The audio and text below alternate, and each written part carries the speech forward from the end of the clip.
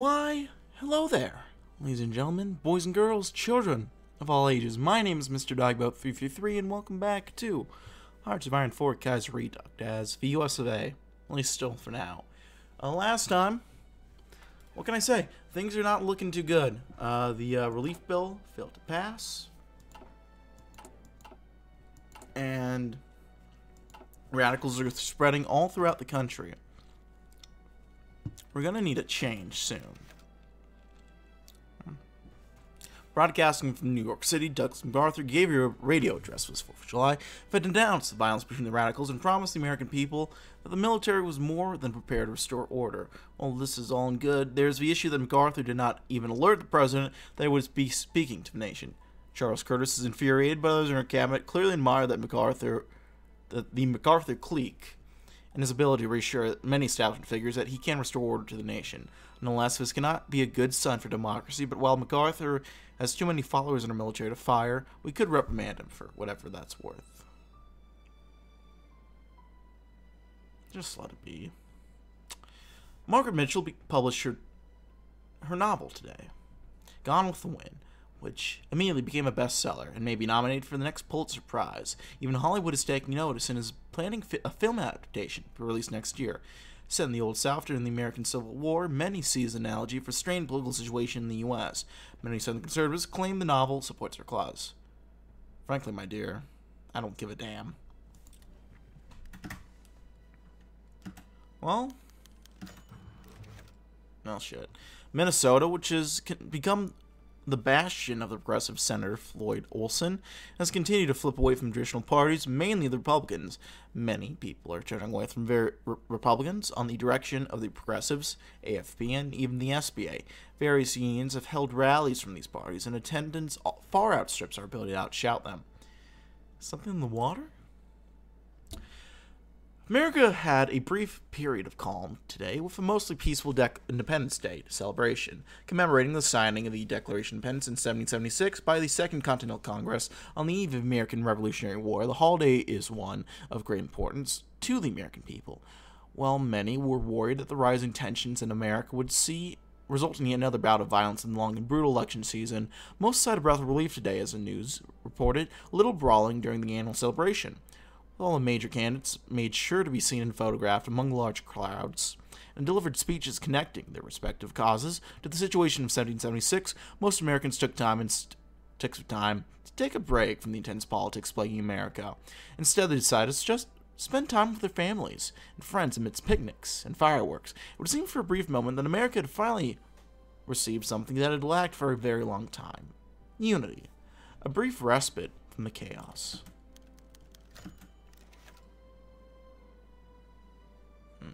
It's been more than 2 months since the League of Eight provinces ceased to exist and war broke out on the shores of the Yangtze River. With gas raining in eastern China, reliable news has been harder to obtain than ever before. Despite censorship implemented by various warlords in the Qing government, young journalists made his way with cleverness and courage throughout the war-torn land to the former League to the south, the mountains of Fujian Air Base of the KMT.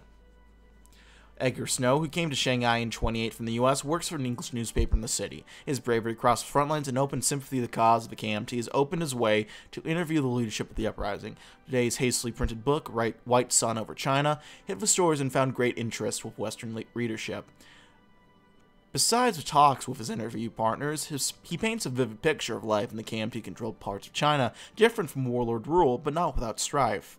His stories, while clearly picking a side, still invoke sympathy from the KMT struggle all over the world, especially in leftist circles. Quite an adventure. I've been meaning to play the KMT, because they do have the new focus tree. They had the rework in Kaiserredux, so I might be playing that out soon. Maybe on stream. You might be seeing that before this, honestly. I'm not sure yet.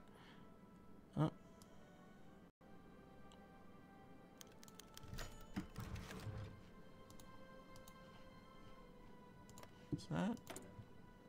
Ah, friend of the channel, Mr. Mannerheim. Beautiful.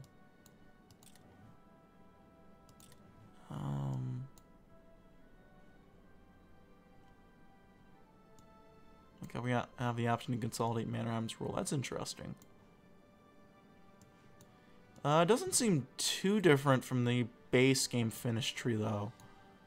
Which I guess it doesn't need to be that much different, but...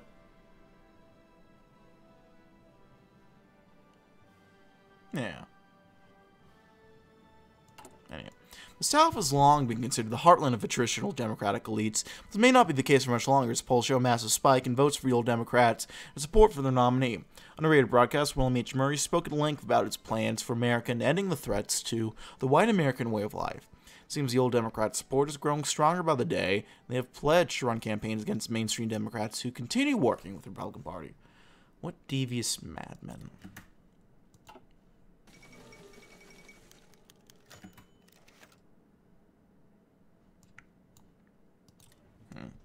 The situation in Arkansas is deteriorating as a state government cannot contain the increased fighting between the AFP Minutemen and the old Democratic-aligned White Leagues, especially the Klan.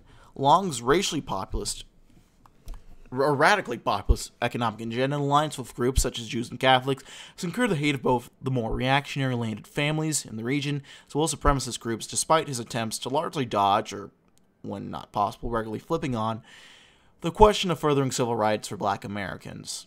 As his ambitions put him at odds with the old Democratic Party, and he seems more willing than they to make alliances with progressives, competition between the AFP and ODP have broken down into outright warfare between the two, with Minutemen having recently attempted to assassinate local White League leader Homer Martin Adkins, but only succeeding in wounding him.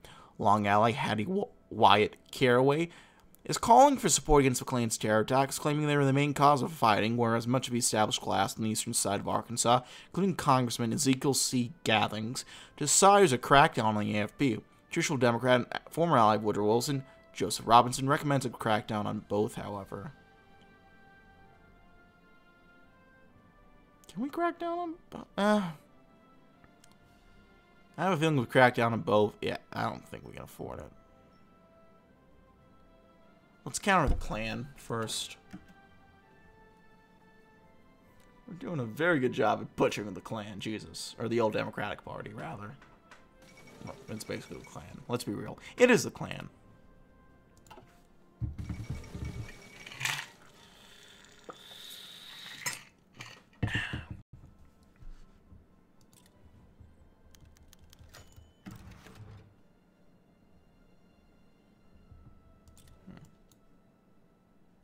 MacArthur spoke to President Hoover privately about a contingent plan called War Plan White, military plan for dealing with the proposed armed uprising of United States U.S. citizens. The plan would call on MacArthur to take emergency action to protect the country and re-erect old barricades in D.C.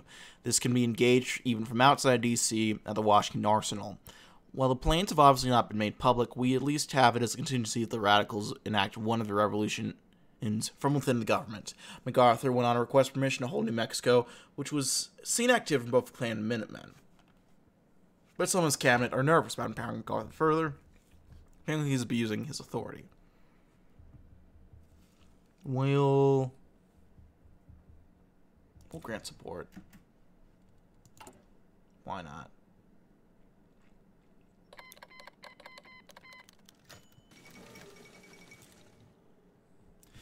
Recent book from famous American author F. Scott Fitzgerald hit shelves today. Fitzgerald has published a new piece after returning from vacation in West Africa that he embarked on in 1935.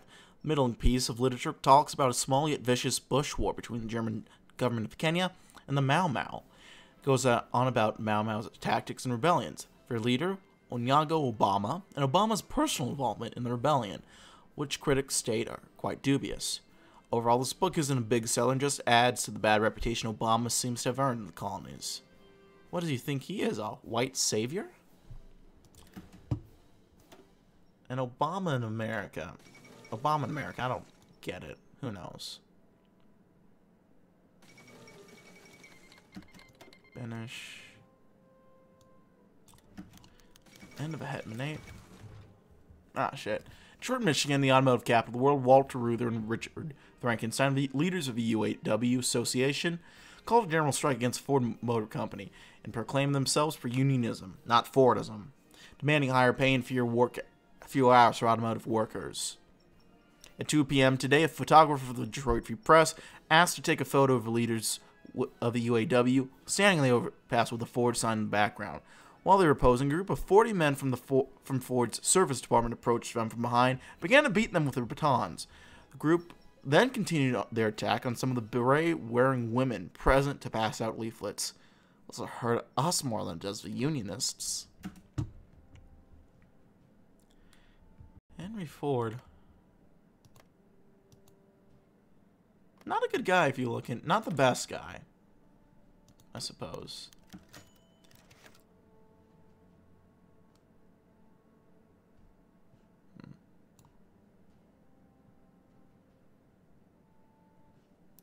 People from Vancouver and LA to New York and DC let out a sigh of relief as a great heat wave of 36 has come to an end. And now a cold front has spread over North America, becoming known as the United States' deadliest natural disaster of the 20th century, with an estimated death toll reaching 5,000. But even as the heat wave ends, a new chapter in American history is about to begin. Well, at least it's over.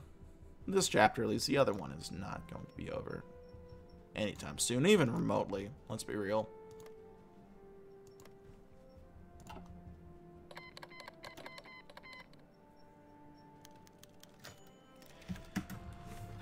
In a number of major cities, conflicts between supporters of the American First Party, Old Democrats, and Socialist Party have broken out into violence.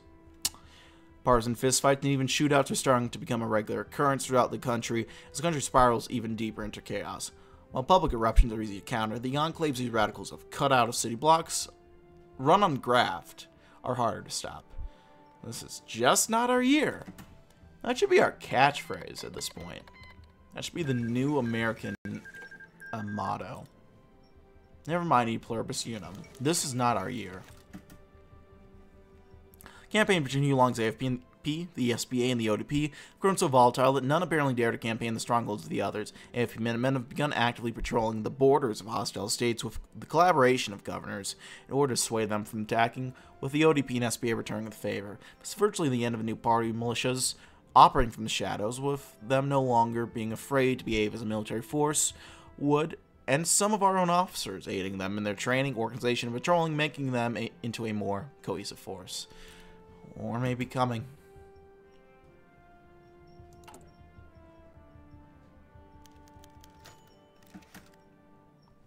On a chilly evening in New York, President Herbert Hoover has thrown out the ceremonial first pitch of the World Series in an all-New York Subway Series matchup between the National League champion Giants and the American League champion Yankees.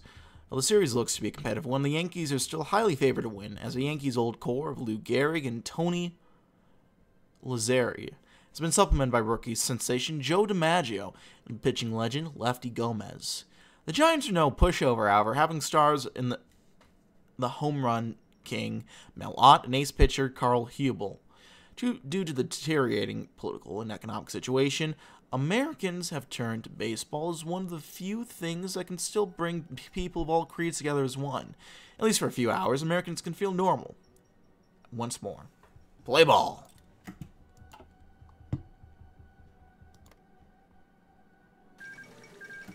Belgium's joined the Reich Pact.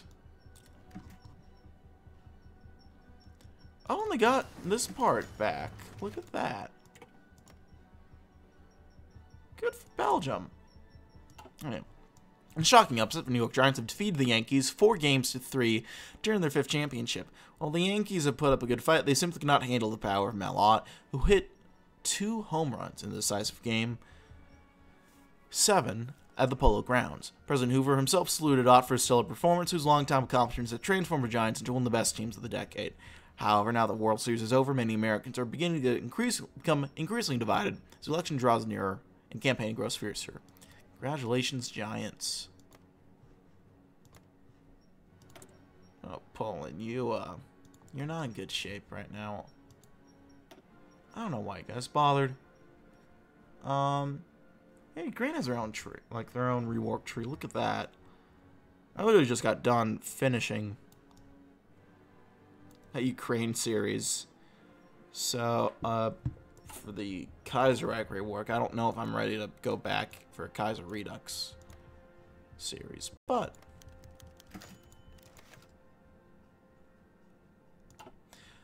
yeah. Many reps Republicans and Democratic reps have announced that this year will be their last year in Congress. While many retirees claim old age motivated them, rumors of gang intimidation by the SBA, old Democrats, and the AFP congressmen reminds many of the congressional brawls between Charles Sumner and Preston Brooks. The unprecedented rate of their retirements has given hope to the AFP, old Democrats, and SBA that they can win these open elections. Let's hope they get good replacements.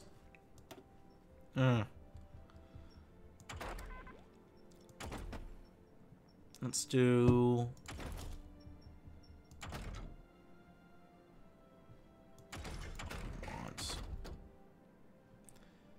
And let's get working on... Oh, working on construction now. Speaking of construction... Yeah, no. Tories exiled in Canada... Elected in Canada, not exiled.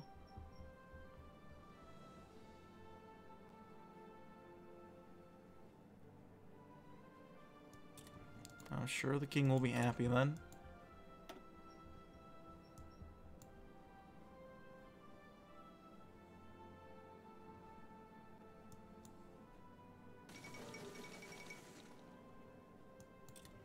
Mustafa Kemal.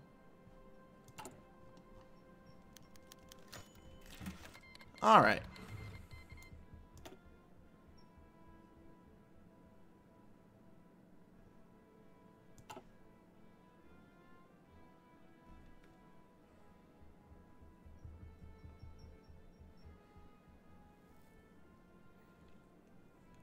Well, here we are. The results are finally in from what has probably been the most ideologically contested presidential election the United States has ever witnessed. None of the three major parties have secured enough votes in the Electoral College to outright win the presidency, and as a result, the House of Reps once again has to vote on the winner of the election. While many are expecting the so-called mainstream parties to back one each other, the old Democrats are attempting to court conservatives while the SBA demands progressives back them or be held responsible for a reactionary victory. Meanwhile, Long is seemingly attempting to cut a deal with every representative in arm's reach, especially the Progressive Party, left wing of the GOP, and more populist Democrats. This is probably not the end of our problems, but for the time being, the victory goes to... I gotta pick one of the radicals. We'll go with old friend of the channel, HoI Long.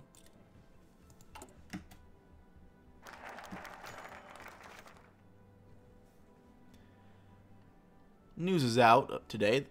News out of Texas today has caused outrage among its populace. Specifically, the news states that the state's appointed electors had defied the will of the people and cast their votes on John Nance Garner instead of HoI Long, who had won the state's popular vote. Well, they are technically within the rights to go against the will of the populace. Many have attempted to sue them. The case looks like it's going to the Supreme Court.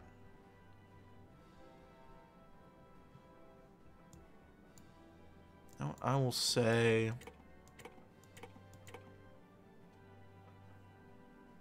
No, the electors back down. Why not?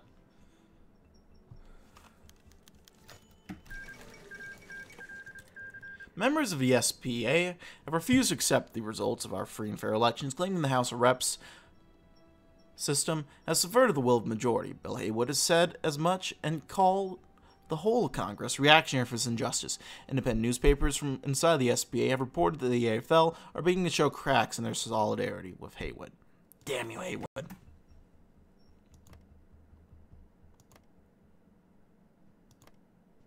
Damn it all to hell.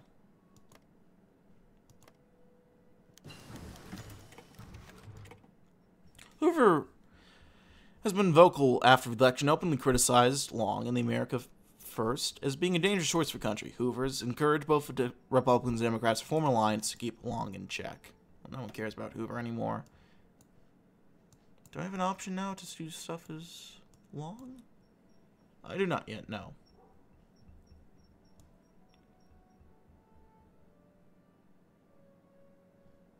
Good to know.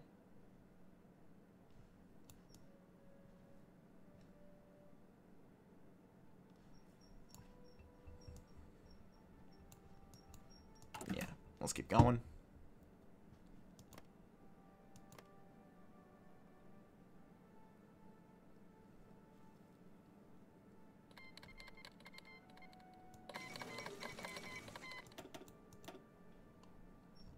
Gotta wait till January to do anything to really get this thing kicked off.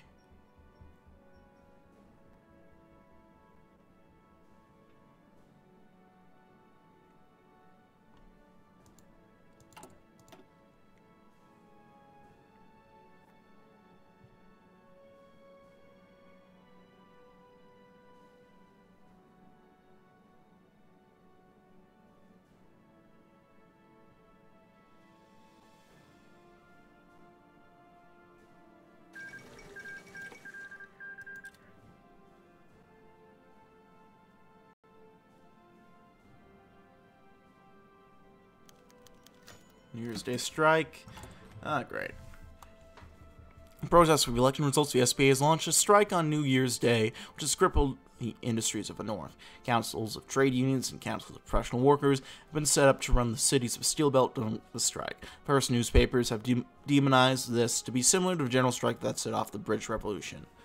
Well, this is going to start a problem. John Weir Troy has resigned from his position of governor of the territory of Alaska, and his place, Ernest Gruening, has been appointed. He's a lifelong Democrat and an advocate for Alaskan statehood.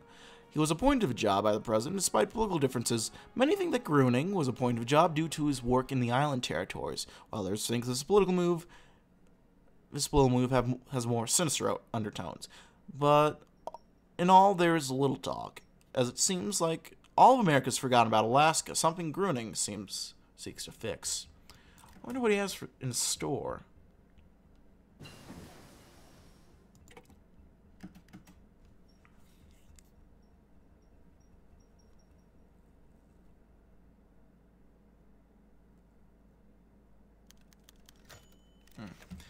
Gruening today has made a speech in passionate favor of Alaskan statehood. The speech is compared the people of Alaska to the people of America under British rule, called for Alaska to be truly free and equal to the rest of America. His speech, though, has mostly fallen deaf ears, as most of America has bigger concerns to deal with. Sorry, Alaska, we have bigger things to deal with.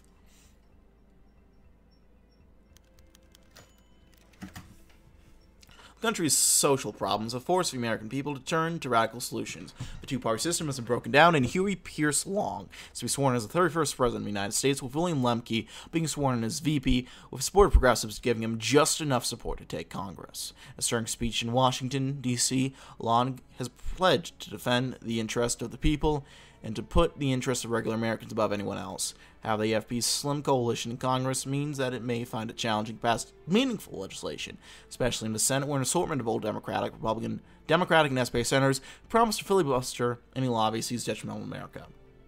God bless America. God bless. The impossible has occurred, and America first have gained the presidency. The AFP does not, however, have control over Congress or House of Reps, and Huey Long faces both a weary legislator and country on the verge of utter chaos. Well,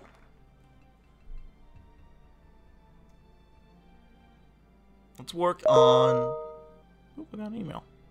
Fine. Let's work on fighting the anarchists. Long's dreams of sharing the wealth cannot be achieved so long as the SPA has a chokehold on the American labor.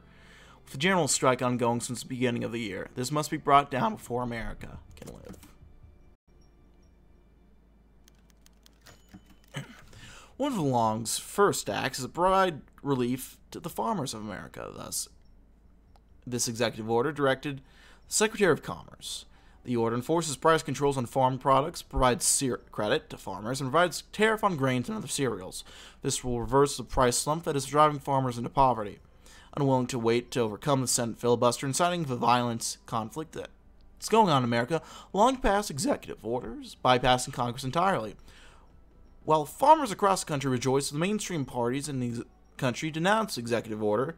It's a tyrannical act of the executive branch and a single attempt to grab the ODP support base. Approved.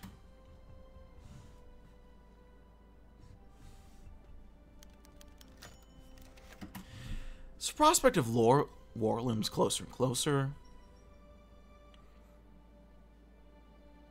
Alaska Territorial Governor Ernest Gruening has begun to take action to defend the territory of Alaska in the event of an all-out war in America. Alaska, while a strategically valuable position, sits almost completely undefended, with the Army brass in Washington, namely Mahlon Craig, regarding the territories too far distant to effectively defend in a time of war. While nothing more than armed locals and ragtag National Guard units defending the state from potential invasion, Marvin R. Marston submitted a plan to Groening, proposing the use of local population to defend the state from incursions from either the nearby Kingdom of Japan or the Kingdom of Canada or the Empire of Japan across the sea. Groening himself has begun setting up the Guard with Marvin Marston as the federal government gears up to defend the territory in the event of war. Lieutenant General Simon Bolivar Buckner Jr. has been assigned to oversee and assist the ATG with defensive preparations. Let's hope this isn't necessary. He's got fucking Simone Bolivar on his side? What the hell? Well, Liberia's been a protectorate of the U.S. until now. Today, they declared their independence, banished all American advisors from their government. Word has it they have aligned themselves with the German Empire and the Reichsbach, clearly believing the Germans will protect them from any American reprisal. They have a little choice but to let them be. Motherfucker. So I just love that. Well, they got a fucking Habsburg on their throne. Sure.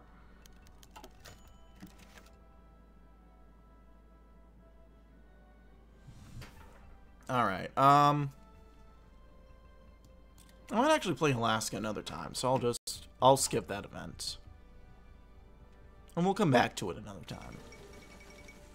Republic declared in Serbia. Interesting.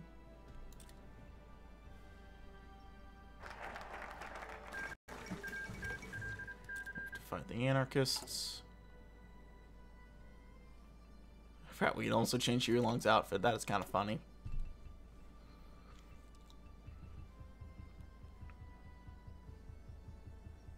Let's address the Masters of Finance.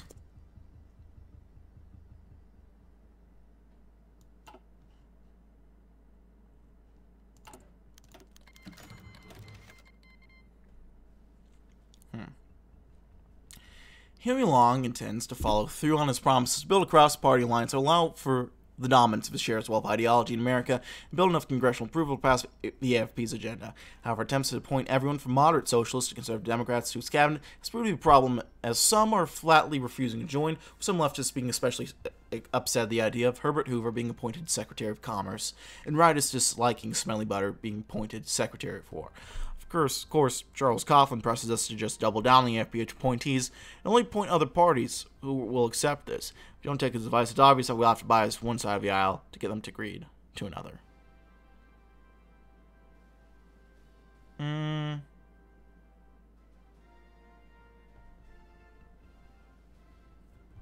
We'll lean towards more conservative appointees, I guess.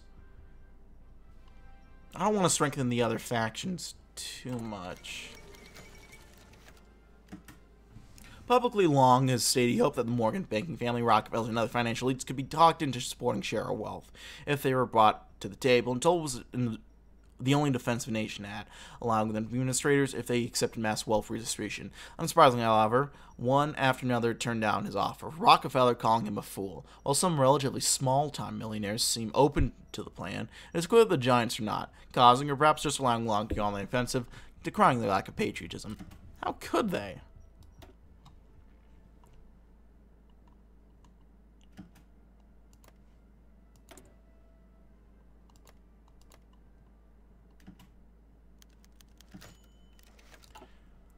Long's ordered the U.S. Department of Justice Antitrust Division to investigate all the powers that decline to share our wealth and assign an executive order expanding the definition of trust.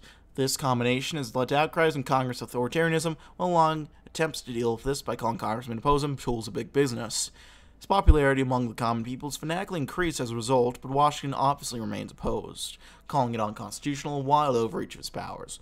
More radical of his opponents promised to use their paramilitaries to defend themselves from Long, as it should. I'm falling behind on research, that's okay. I'm not going to be...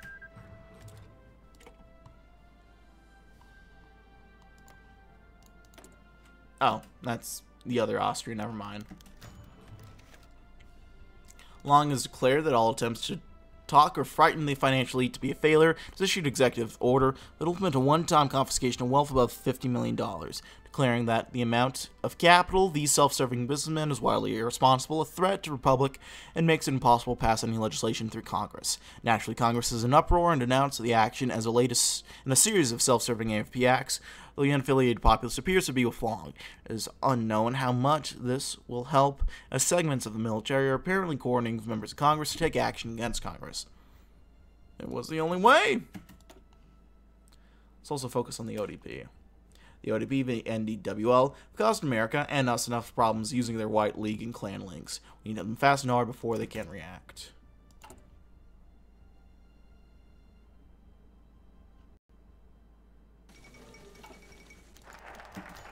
Oh. Long support in D.C. has finally bottomed out. Douglas MacArthur marched into D.C. today to restore order, having declared Long to be a tyrant and attempted to arrest him in the White House. MacArthur's marches reminded many in D.C. of Cox's Army of 32, except these men are motivated to preserve a status quo and were cheered instead of booed. Having been tipped off by EFP informants and MacArthur's command staff, Long was able to stay ahead of a traitorous general and escape to New Orleans. MacArthur has chosen to inhabit the White House and coordinate an investigation along from the executive chair. Civil war is imminent. My allegiance was to the Republic, MacArthur. To democracy. There's Dougie.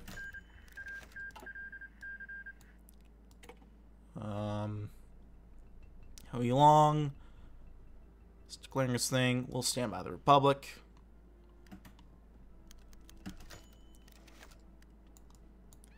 Stand by this Republic for now. Stand by the Republic. Here we are. The governors of the Pacific States have declared that MacArthur, William H. Murray, HoI Long, and Bill Haywood are all traitors, tyrants, and enemies of America. They currently not secede from the Union, but instead refuse to recognize the authority of any of the competing governments. Governor Frank Merriam announced that at the Sacramento legislature that, if push came to shove, they would see proper democracy restored to the country by force. Now we will stand by the Republic. And here we are, the Pacific States of America. I'll probably reorganize all this next time? So, or in the next video. So I will be out for now. But thanks always for watching, gang. Like, dislike if you didn't. You all know the drill by now. I'll see y'all next time. Have a good one, and bye-bye.